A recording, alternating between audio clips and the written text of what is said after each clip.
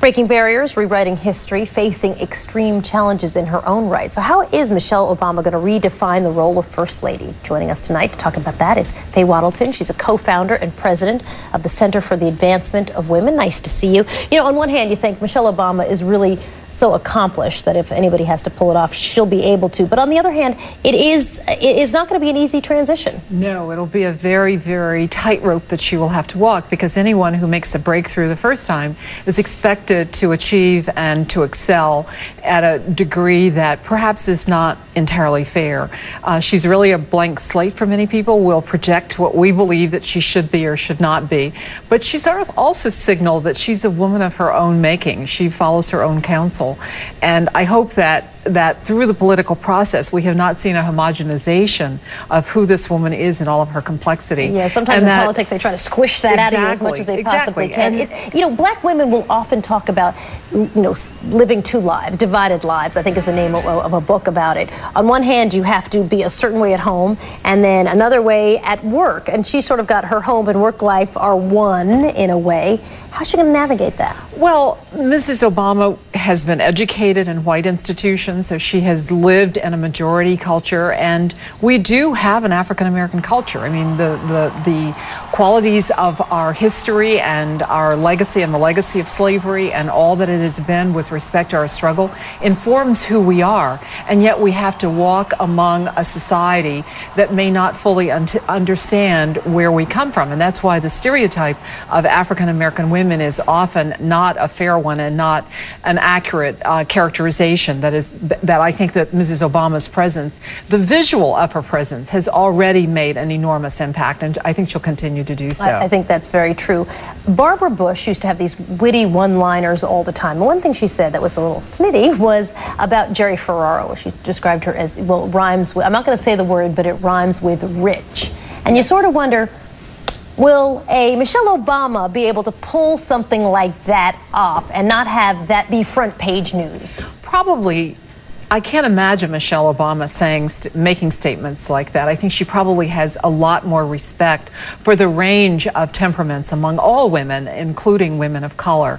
But we are often very much characterized because of our directness. We were taught to be direct, we're taught to be honest. The way we communicate with each other, the code process of African-American language and communication is different. We're sometimes characterized as such. And as a matter of fact, in the early part of the campaign, people said that they were afraid of her. And why to be afraid of her? Because she was a direct woman. And I think that we will become accustomed to her. And for that reason, we will move the ball forward on the image of African-American women. And we'll certainly all be watching her, especially in those fabulous dresses that she likes to wear. Faye Wattleton, always nice to see you. Thanks for talking with us. Thank you for having me. Up next, more on that notion that she was formidable on the campaign trail. We're going to take a look at how Mrs. Obama might or may not try to temper that image when she gets to the White House. And then talking about Michelle Obama, back with Faye Wattleton, the co-founder and president of the Center for Advancement of Women.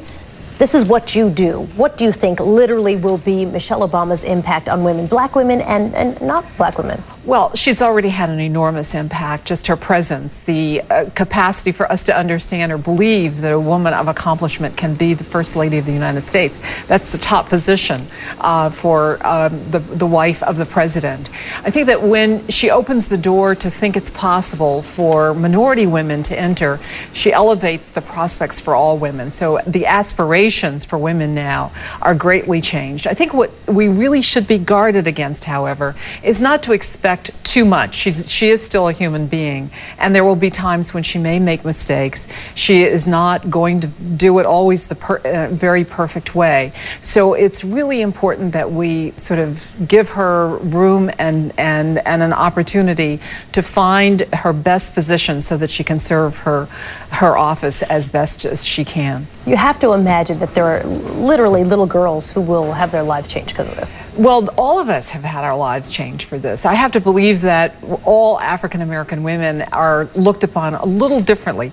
Now, we haven't solved the issue of racism and bias, but we have certainly moved the ball forward toward a more progressive outlook for all women. But for her, the role is ever more important, and it'll be a tightrope because there will be those who will want to impose their expectations on her breakthrough.